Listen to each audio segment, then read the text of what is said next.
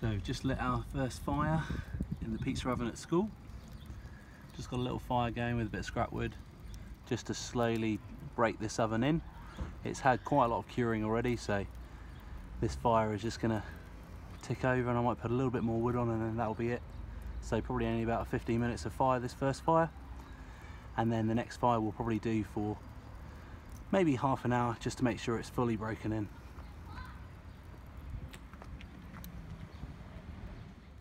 So I've just moved the fire over to the side, and hopefully that's just gonna put a bit more heat on the side of the oven. As you can see, we don't have our chimney in yet, and I've ordered a 1.2 meter stainless steel flue, and we'll decide if we're actually going to put a cowl on the top or not.